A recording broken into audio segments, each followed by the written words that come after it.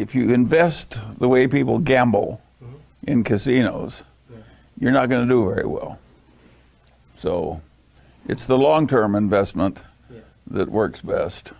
But if you like the action of investing, sometimes winning, sometimes losing, just like people like the action when they gamble in a casino, those people are not my people. I like the long-term investors who figure out something that's going to work over the long term and buy that. And the sooner the Chinese people gamble less and invest patiently for the long term more, the sooner they will do better. The world is full of foolish gamblers, and they will not do as well as the patient investors. Well, I think it can be learned to some extent, and to some extent you're born with it. There's a saying in America they call a long attention span. They can keep their mind on a game or an activity for a long time until they've solved it. And the Chinese do have a long attention span. And that is a hugely desirable quality, because you're more likely to get the right answer if you think deeply and hard about a subject for a long time. And it's odd that a group of people who are so good at having a long attention span like to gamble so much, which is quite counterproductive. A lot of people think there is such a thing as truth in the markets, that the market is going to tell you something just by bouncing around. That is not the way Berkshire Hathaway or Charlie Munger invests money.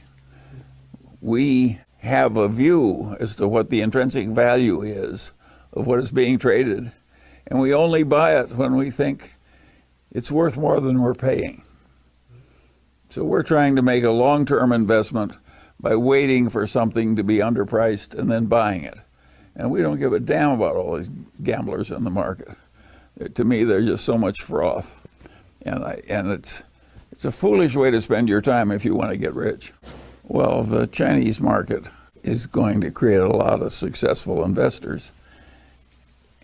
If you look at Hong Kong, which has been full of Chinese people enmeshed in a capitalist order with a good securities market, that is going to spread all over China and increase in respectability and size for decades ahead.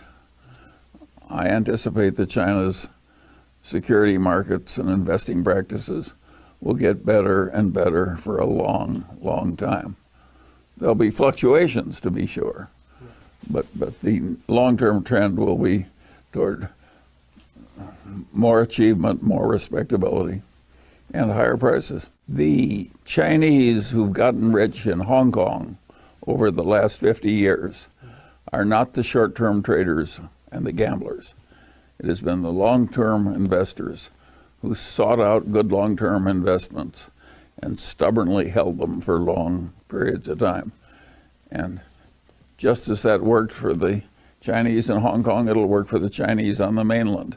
It's not the short-term gambling that's good, it's the identifying the good long-term investment and sticking with it for a long time. My Berkshire Hathaway stock cost me $16 a share, and it's now selling for almost $300,000 a share.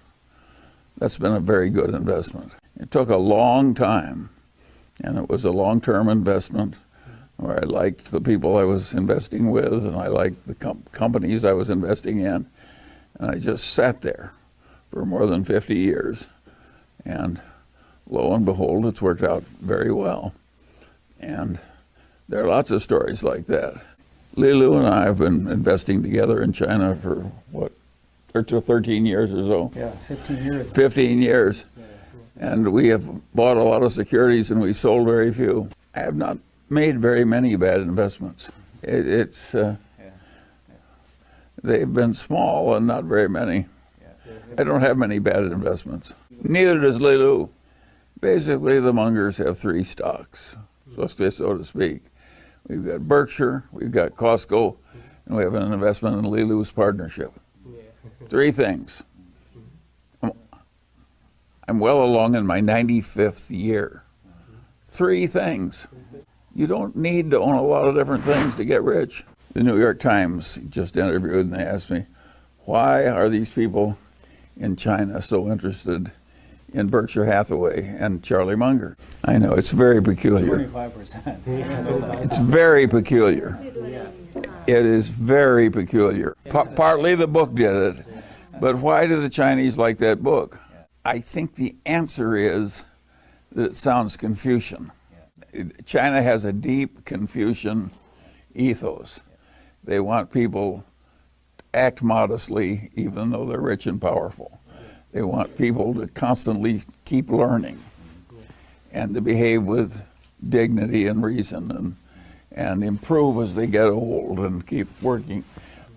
Well, those lessons are not confined to one country.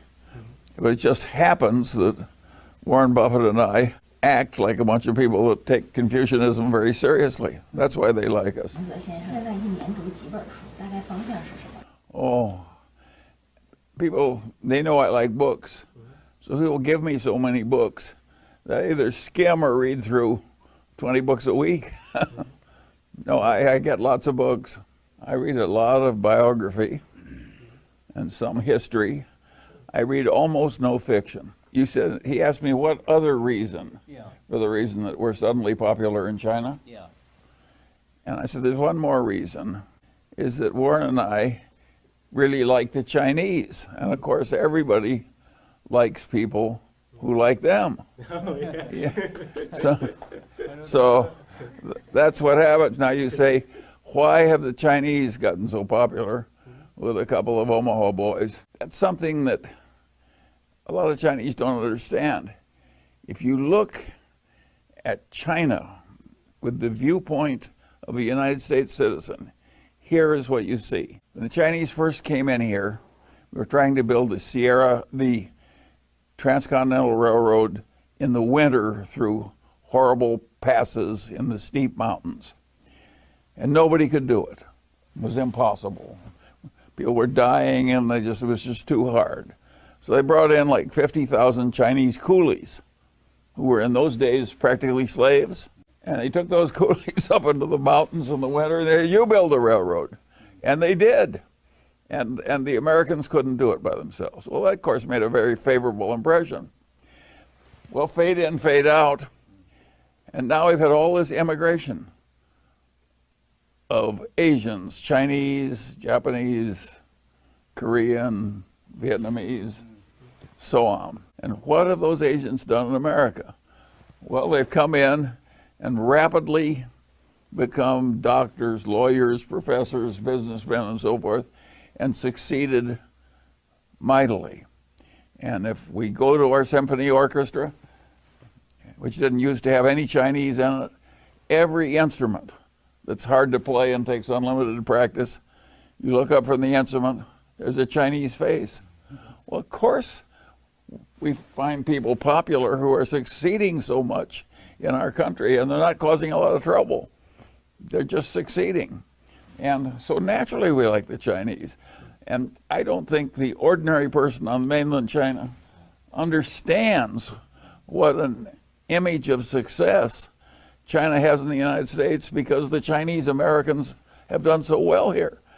And the most extreme thing of all that nobody could have anticipated, nobody ever talks about it, and you should talk about it in your magazine, is because there was so much poverty in China and it was so overpopulated.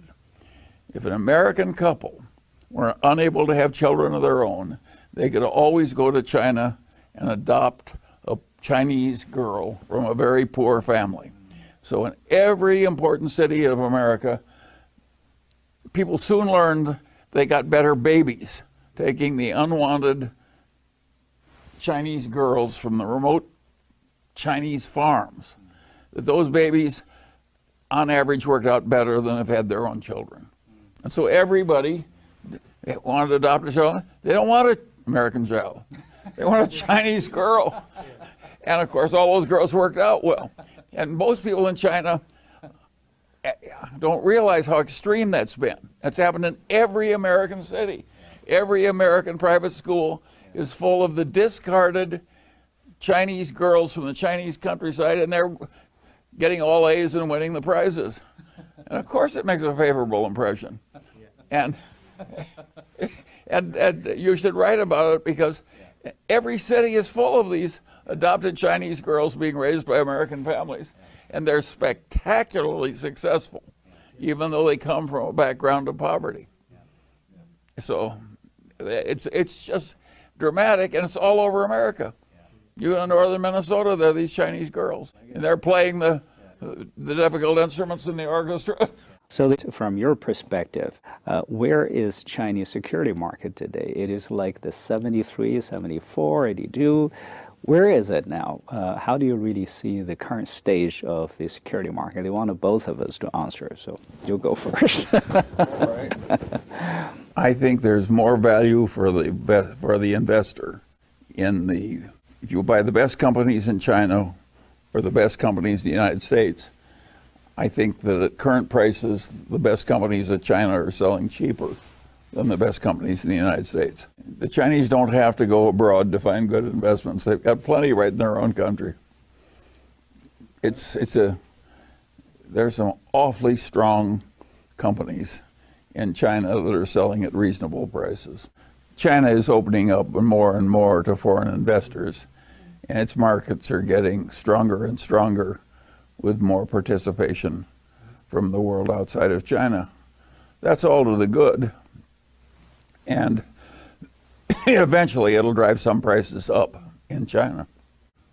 I would argue that rationality, which is seeing the world the way it is instead of the way you hope it is, I'd say that's the most important. If you don't see the world the way it is, it's like judging something through a distorted lens. You think the world is one way and it's different. And of course, that leads to terrible mistakes. You want to think correctly. Well, you got to work at it, and you got to care about it. If you don't care whether you're rational or not, and you don't work on it, then you can just stay as irrational as you want all your life and take the lousy results you're sure to get. I carry it further, and it's basically a Confucian attitude. I think you have a moral duty to become as rational as you can. You work at it all your life, and you read a lot. Well, let me take it. Human nature in a big bureaucracy makes bad decisions. If you don't know that human nature in a big bureaucracy is going to make bad decisions, you may give more respect to those decisions than they deserve. So it helps to understand where human nature is automatically causing bad results so you can avoid them. Well, anything that enables you to predict and adjust to reality. The reality is, if you're dealing with a big dumb bureaucracy, it's very difficult and unpleasant. And the sooner you learn that and how to handle it, the better off you are. Those are just out of the introductory course in psychology in every university. People don't learn. They teach it in the university and nobody pays any attention.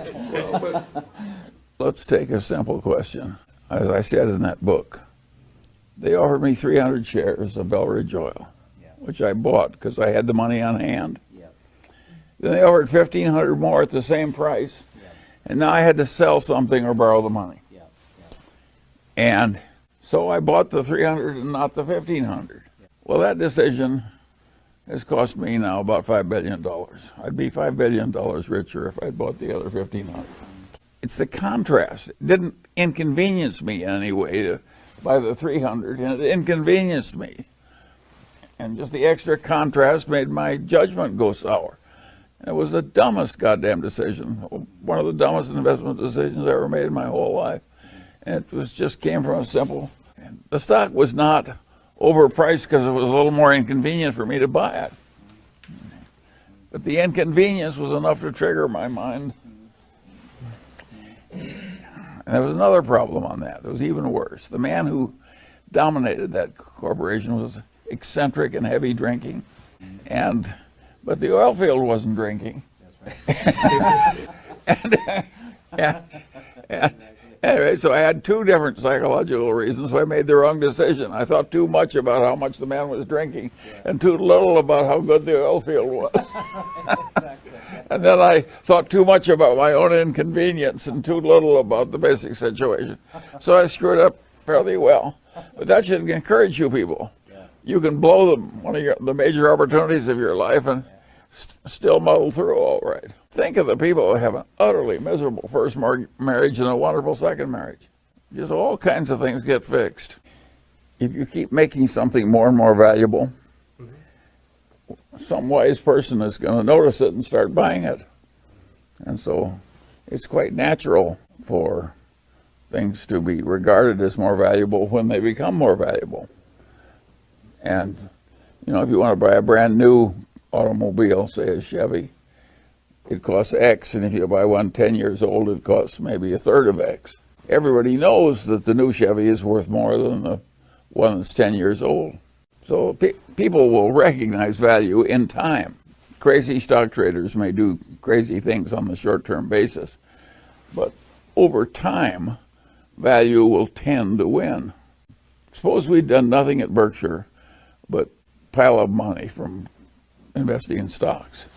And pretty soon, let's assume we started with 100,000, and pretty soon we had 10 million. People would notice that we had 10 million and the stock was worth more. It's natural for stocks to eventually go to value. But Ben Graham says in the short term, it's a gambling machine, the stock market. But in the long term, it's a weighing machine. In the long term, the market will figure out what's really worth it. Well, the beauty of it is that it keeps working when you're not. A great company will eventually earn more and more and more while you're just sitting doing nothing. And a mediocre company won't do that. So you're harnessing a long-range force that will help you. It's just very important. These mediocre companies they by and large are going to cause a lot of agony and very modest profits. If you do find it goes up a little, you have to sell it, you have to find another. It's a lot of work.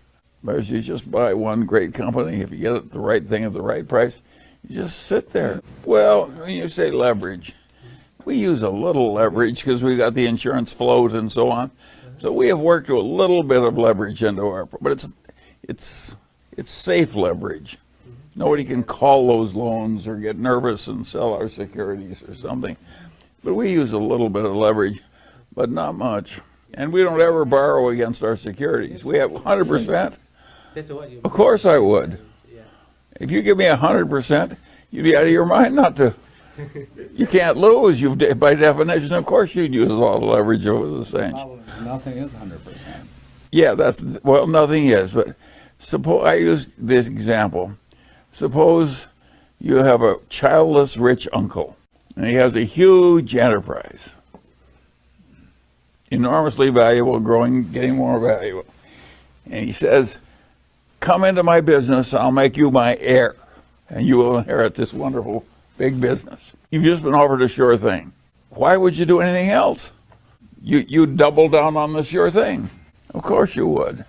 That fortune's formula that came out of those people that beat the Hong Kong racetrack out of $100,000 a week for many years. But that was their formula. You can't bet too much in the Hong Kong, or you'll change the odds. That's the way a racetrack works. But they bet more when they were sure, and less when they were less sure. Berkshire has had great difficulty finding investments in the American markets that were low priced enough so we thought that they were very good investments. And finally, we found a few, and so they're a little different. After all, you can argue that Apple is a consumer electronics company, and Warren said he could understand consumer electronics better than he can understand computer science. And so that explains the Apple performance. So, and besides, there's another reason why we're doing it. You have to keep learning if you want to be a good investor. And so, as we've kept learning and as conditions have changed, our investments have changed. Well, the only thing we've announced we've invested in is Apple. I think that what Warren said was he understands Apple better than those other companies. We don't know everything. And so we invest in whatever we can find with our abilities that seems to us to offer good value. And of course, that sometimes causes an odd mix. Look at the airline investment. We have joked for decades about airline investment as being terrible for the shareholders who make airline investments. And all of a sudden, we buy stock in practically every airline. The stock got just pounded down. They were so cheap and so powerful. And the conditions had changed a little, and we were willing to own some airline stocks. We changed. We changed because the world changed. Warren and I hated railroad stocks for decades. But the world changed, and pretty soon we got down to only 4 big railroads, and technology changed. The shipping to the Orient got important. The whole world changed. And then we bought railroad stock, and then we bought a whole railroad. We changed our mind because the facts changed. Don't you change your minds when the facts change? If you're a better person, you're likely to be a better investor. And if you're a wiser person, you're likely to be a better investor. What's not to like in Confucianism? Now, he was speaking a long time ago, 2,500 years. A long time ago. The world has found out a lot of things Confucius didn't know. But his basic attitude is pretty damn civilized. If you analyze who lives a long life, professors, judges, value investors, who lives a short life, journalists, hard drinkers, hard smokers. It's not very hard to know what to avoid.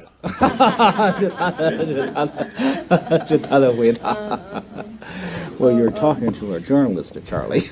I know, but in America, the journalists tended to smoke a lot and drink a lot and have a lot of deadlines, so always under stress, and they died young. And the judge just sits there. The courtroom goes at his pace, not somebody else's. There's nobody over him telling him to do something. The judge lives forever. And the trial lawyers, they die young too. Yeah, a lot of stress, a lot of problems. Really kind of what? Well, the traders have to really. And traders are the worst of all. The short-term stock traders die the quickest. They drink and they smoke and they. Yeah.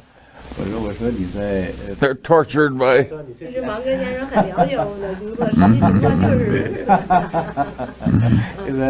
You describe perfectly the life of the journalist. Yeah, but she doesn't drink, she doesn't smoke. So you live long. Well, Warren and I don't meet so much anymore. We talk on the phone. We don't talk as much as we used to. But the one thing's the same. 30 people in Berkshire headquarters. Berkshire added $65 billion to its net worth last year. Guess how many people it added to headquarters? 0.